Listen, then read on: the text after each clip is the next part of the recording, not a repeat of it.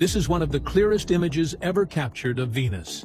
Taken by a Japanese probe, the image shows the night side of Venus under infrared light. Venus has a rotation of 243 Earth days. This means that while Earth completes 243 rotations on its axis, Venus completes only one in the same period. However, even though one side of the planet goes so long without receiving sunlight, it is still hotter than any other planet in the solar system. Its temperature can reach 456 degrees Celsius. Due to the immense greenhouse effect, Venus's atmosphere traps most of the heat it receives from the sun, making it the hottest planet in the entire solar system. Not even Mercury, which is on average 50 million kilometers closer to the sun, is as hot as Venus.